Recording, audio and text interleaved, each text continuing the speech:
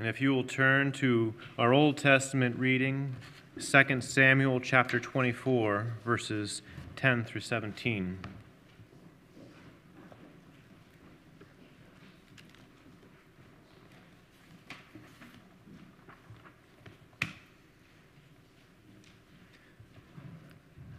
This is the word of the Lord. But David's heart struck him after he numbered the people. And David said to the Lord, I have sinned greatly in what I have done. But now, O Lord, please take away the iniquity of your servant, for I have done very foolishly. And when David arose in the morning, the word of the Lord came to the prophet Gad, David's seer, saying, Go and say to David, Thus says the Lord, 3 things I offer you. Choose one of them that I may do it to you. So Gad came to David and told him, and said to him, Shall 3 years of famine come to you in your land? Or will you flee 3 months before your foes while they pursue you? Or shall there be 3 days' pestilence in your land? Now consider and decide what answer I shall return to him who sent me. Then David said to Gad, I am in great distress. Let us fall into the hand of the Lord, for his mercy is great. But let me not fall into the hand of man. So the Lord sent a pestilence on Israel from the morning until the appointed time, and there died of the people from Dan to Beersheba 70,000 men. And when the angel stretched out his hand toward Jerusalem to destroy it, the Lord relented from the calamity and said to the angel who was working destruction among the people, It is enough, now stay your hand. And the angel of the Lord was by the threshing floor of Araunah, the Jebusite, when David spoke to the Lord.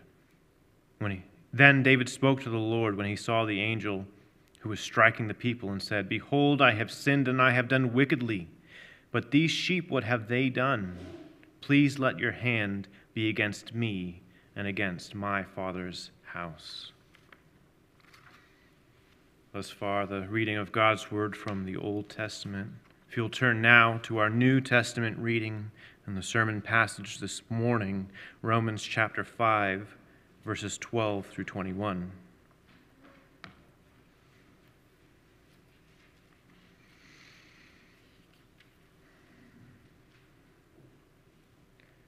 Therefore, just as sin came into the world through one man, and death through sin, and so death spread to all men because all sinned. For sin indeed was in the world before the law was given, but sin is not counted where there is no law. Yet death reigned from Adam to Moses, even over those whose sinning was not like the transgression of Adam, who was a type of the one who was to come. But the free gift is not like the trespass. For if many died through one man's trespass, much more have the grace of God and the free gift by the grace of that one man, Jesus Christ, abounded for many. And the free gift is not like the result of that one man's sin. For the judgment following one trespass brought condemnation. But the free gift following many trespasses brought justification. For if because of one man's trespass death reigned through that one man, much more will those who receive the abundance of grace and the free gift of righteousness reign in life through the one man, Jesus Christ. Therefore, as one trespass led to condemnation for all men, so one act of righteousness leads to justification and life for all men.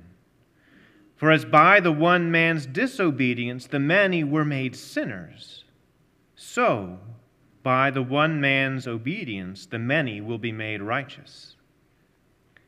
Now the law came to increase the trespass, but where sin increased, grace abounded all the more, so that as sin reigned in death, grace also might reign through righteousness, leading to eternal life through Jesus Christ our Lord.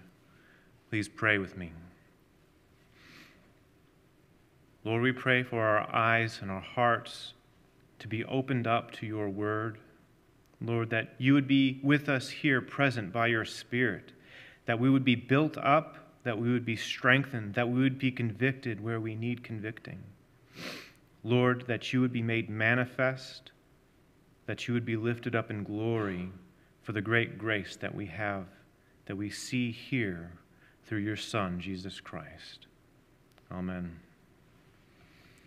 Last Sunday evening, we spoke on just a few of these verses, and I was reminded of a time when I worked at a charity in my hometown. I went home on my break from college, and I'd go and work at this charity where people would bring in all of these items to be donated, and they would come in and they'd be set in boxes, and sometimes we would have to go pick them up. And we would take this box truck and we would drive over, and all these donations would be filled in from some location or another, and it would come back to the charity where some of the items would be used either in housing or they would be sold in the shop to raise funds.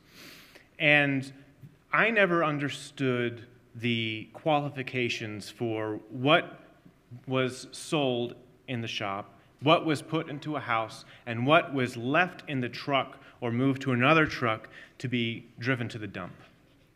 I was astounded by the amount of donations that just became instantly trash. And I would take something off and I would show it to the older man who was in charge of determining this is trash and this is treasure. And I would show him this VCR, and I was like, should we plug it in? Should we check it out? And he says, no. Nobody's going to buy that. Nobody's going to use that. That goes to the dump. That stays on the truck. Even though that might have been of greater value than the glass paperweight that he wanted, it was garbage because it was on the truck that was going to the dump, and it was going to be thrown into the dump, and it would be refuge. It would be thrown away. Its personal value didn't have an effect in relation to the other things in the truck. And so it was my job just to lift and carry things to, do I take this into the shop or do I move this over here? You tell me what to do with it. But anything that remained on that truck was garbage.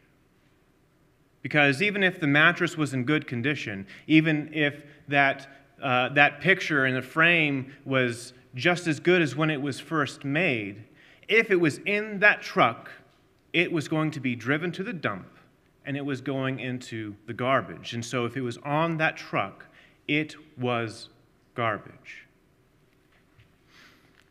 Just by virtue of where it stood inside that truck. Now, if something were to be taken off that truck and moved to a different place, it may be of the same value in my own estimation. It's not better or worse in my estimation. But because it got moved into the warehouse, or because it got moved into housing and used, it was not garbage. Not because it was worth more than the other things, but because it was placed into the warehouse to be sold, it was worth something. Because it was placed into the house to be useful, it was worth something.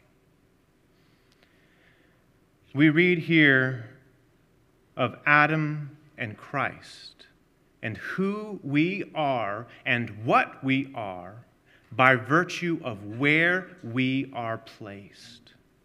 We arrive in a truck called Adam. This man who has sinned in the Garden of Eden, who has sinned against the Lord and has brought sin and death to all the world. And so all who are in him, all who are in that truck, is destined for the dump. But it is only those who are taken out of Adam and placed into something else, by virtue of where they are placed, have value and have life and have usefulness. And so Paul here is doing a compare and contrast of death in Adam and life in Christ. Sinfulness that we have in Adam and righteousness that we have in Christ by virtue of who we are in. Paul starts saying, therefore, just as sin came into the world through one man and death through sin, I'm going to stop right there. He says, just as, and then he describes what happened under Adam. Just as in this case, when Adam sinned, sin was spread to everybody. Everybody who comes after Adam has sin in them because of who Adam is. And because they have sin, they have death. Everybody who comes after Adam has sin and death, no exceptions. But he starts that with the phrase, just as. Whenever you hear the phrase, just as, you should be expecting to hear, so also. Just as Adam, something, something, something, so also. But if you continue reading, you're not seeing a so also. In fact, you don't see a so also all the way until verse 18. Because Paul is explaining this, and he's going into detail and detail and detail, and even comparing and contrasting, but then he revisits this just as again in verse 18. He says, therefore, as one trespass led to the condemnation for all men, so one act of righteousness leads to the justification and life for all men. This is the so also that is being set up in Paul's argument. Just as through one man sin came into the world and death through sin, so, verses and verses later in verse 18, so one act of righteousness leads to justification and life for all men. That is the distinction that we're seeing here. They are so similar, Adam and Jesus. One man, and all are sinners and inheriting death. One man, and you have righteousness to inherit. You have life to inherit. Here's the contrast and the comparison. But first, before he actually puts them together, as we're tracing through this, he wants to expand more on who this Adam was and what this state of sin and death is. Just as one man, sin came into the world and death through sin, and so death spread to all men because all sinned. For sin indeed was in the world before the law was given. He's going into an aside. He says, he kind of steps out, it's kind of a parenthetical statement. For sin indeed was in the world before the law was given, but sin is not counted where there is no law. Yet death reigned from Adam to Moses, even over those whose sinning was not like the transgression. What is going on here? What is his argument? Because it sounds like he says to start, sin is inherited by everyone through Adam, and sin and death that follows it. But then he says something strange. He says, for sin was in the world before the law was given, but sin is not counted where there is no law. What is he talking about here? He's talking about the time between Adam and the giving of the law to Moses. So Adam had a law in the Garden of Eden. He said, do not eat of that tree, or you will surely die. That's the law. And he disobeyed that law. But we don't have another law given for the rest of the people for generation after generation until Moses. And Moses receives the law, and it is clear what God demands. And so when he says, for sin indeed was in the world before the law was given, but sin is not counted where there is no law. So what does it mean that it's not counted? It's kind of a word meaning to bill or invoice. It's not written down and accounted for in a certain way. Does that mean that all the people between Adam and Moses never died? That their sin wasn't really sin? No. No. It said, "For sin was in the world before the law." Even though the law wasn't there, there is sin. And even though the law wasn't there, there is death. He continues on. This is not a point against his argument. This is a point in support of his argument. Yet death reigned from Adam to Moses. Even though there wasn't a law, even though there wasn't an invoice or a bill of accounting, death and sin still reigned because all of the people after Adam still had sin. They inherited sin. They sinned in Adam. They die in sin. They die in Adam. This is his argument. All of us are in Adam. We're in that box truck that's going to the dump. All of us. It doesn't matter what law you have been given. We are in Adam. That is our estate. We're going to the dump. We need someone to move us out of that truck.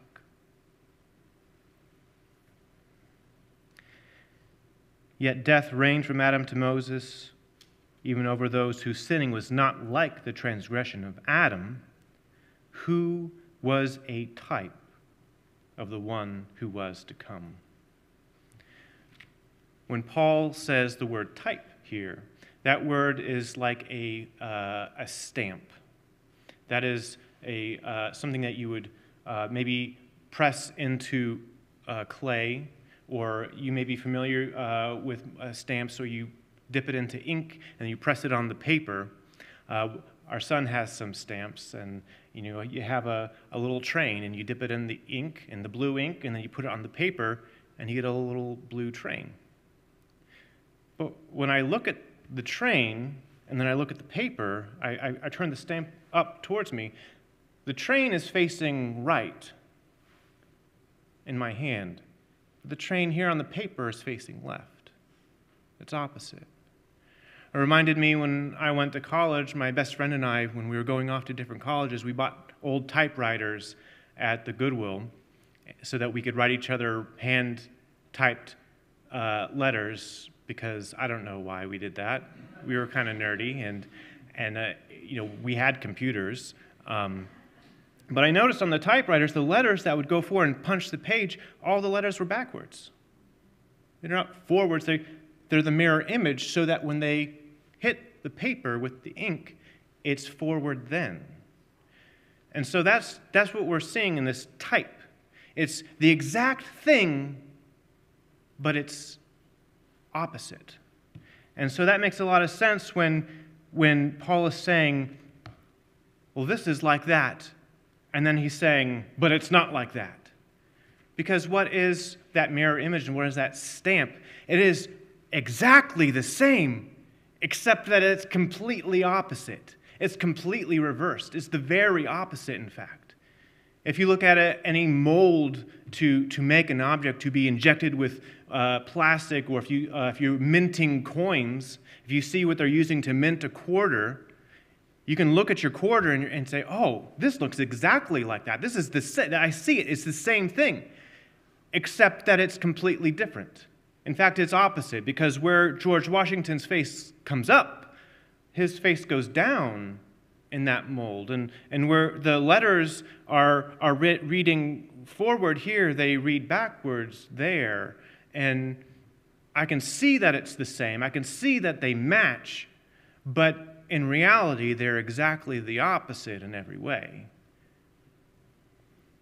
And so, Adam was the type of the one to come in this way, and we'll see how that works out. He starts to contrast this immediately. We haven't even got to the just as, but he's contrasting already the type of the one who was to come, being Jesus Christ. But the free gift is not like the trespass. For if many died through one man's trespass, much more have the grace of God and the free gift by the grace of that one man, Jesus Christ, abounded for many.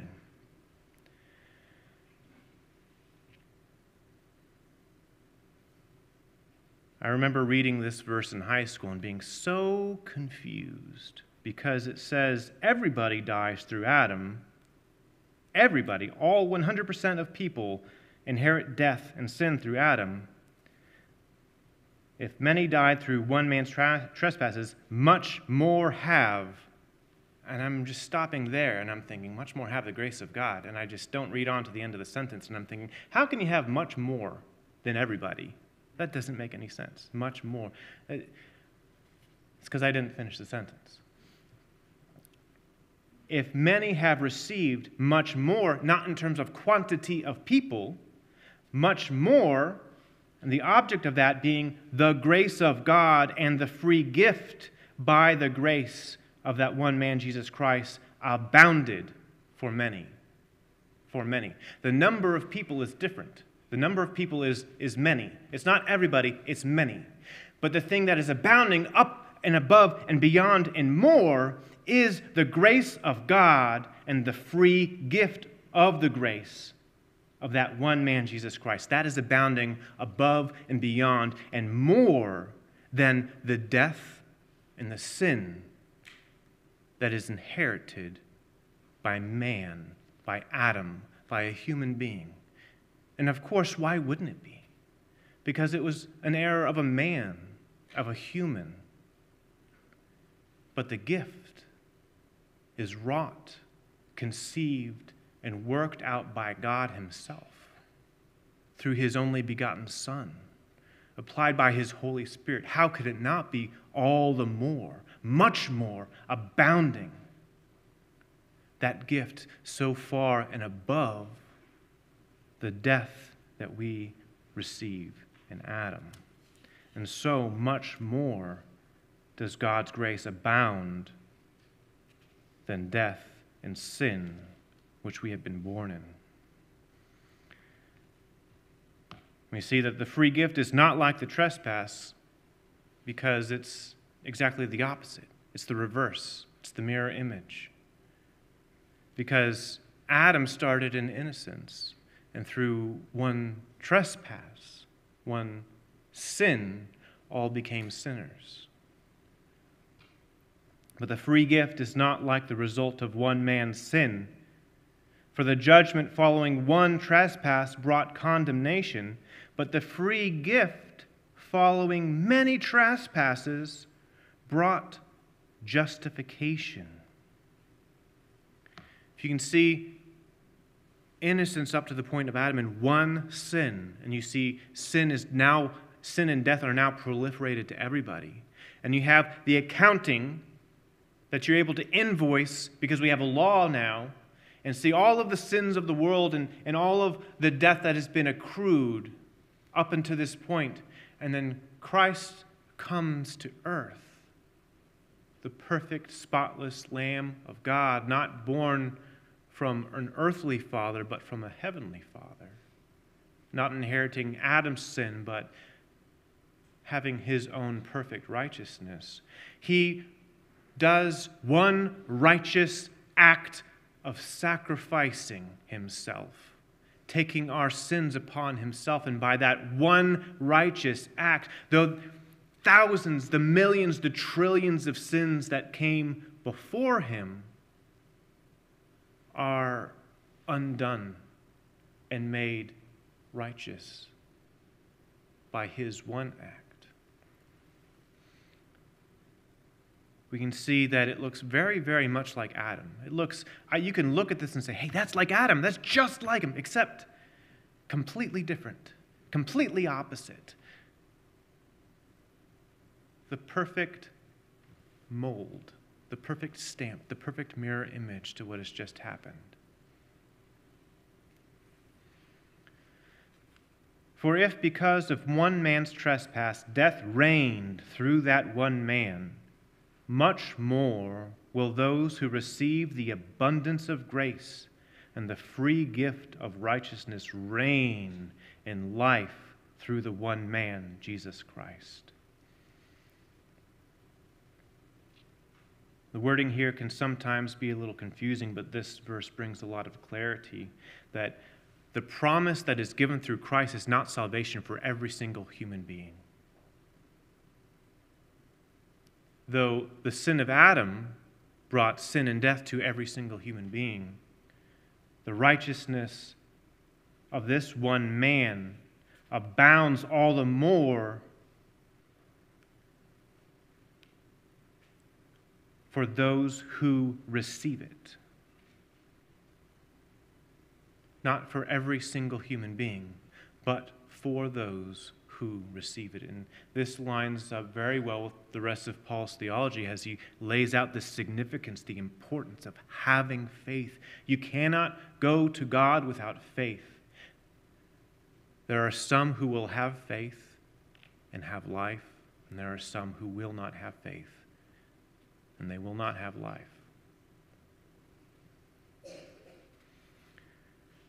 Therefore, as one trespass led to the condemnation for all men, so one act of righteousness leads to justification and life for all men. For as by the one man's disobedience the many were made sinners, so by the one man's obedience the many will be made righteous. I made that point very clearly because we read those words and the contrasting between Adam and Christ. It says, leads to justification and life for all men. But this is not the complete application of justice and justification and life to every single human being, but to those who receive it. And he makes that more clear in the parallel that he repeats. He says, for as by the one man's disobedience many were made sinners, so by the one man's obedience the many will be made righteous. And so you can see he's just using parallel language there. He's using that kind of rhetorical flourish to make it sound the same. But seeing this and reading it in context, we see that this is not an argument for universalism, but rather the abundance of the salvation is given to those, is in terms of the quality that is given to those who receive it, not into the quantity of persons who receive it. Now, this is verse 20, now the law came in to increase the trespass, but where sin increased, grace abounded all the more. It was apparent that sin was already there before the law. Paul points that out early on. Sin and death were in the world before the law was given. But the law comes now, we see, coming back full circle, the law again being brought up. The law came in to increase the trespass. If you look at your hands and you don't have anything on them, they seem quite clean. I don't see any little microscopic organisms on my hands. And so why should I wash my hands before going into surgery or preparing the meal? I mean, there's nothing on them. I don't see anything, so I should just not worry about that, right? But if we take a much, much, much, much closer look, if I was to take a swab from my hand and put it in a little petri dish and set it there for a little time, and I was to turn the microscope closer and closer and closer, I could see that my hand is not fully empty. There's lots of stuff on my hands that aren't apparent to me because I don't have a framework for seeing them. I don't have a tool for seeing them. And so they existed there already, but they weren't seen. It was already there. Sin was already in the world, and sin and death was already in the world. But the law came in to increase it, to magnify it, to show it as it really is, to make it larger, and so we know that it's there, that we may be convicted and convinced of our sins. The law came to increase the trespass. But while sin increased and is magnified and is blown up, and we can see it so clearly, we're not crushed with the hopelessness of it. Because as sin increased, grace abounded all the more. So that as sin reigned in death, grace also might reign through righteousness, leading to eternal life through Jesus Christ our Lord.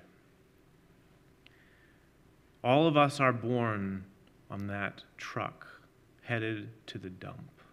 We are brought into the charity, and we have a destination already set. It is only by the intervention of a Savior, of somebody coming to change our identity in what and who we are by taking us off of the thing that makes us garbage and putting us somewhere that means that we have a purpose, that we have value, that we have usefulness. And it is not because we are better than our neighbors or smarter than our neighbors or more beautiful than our neighbors, because that picture frame looks just as good as that paperweight. It's not our value that saves us, but the free gift, that desire of God to show us grace, that He would pour out His mercy on you, no better than your neighbor, to lift you up out of the place of destruction and to place you in His Son, in Jesus Christ.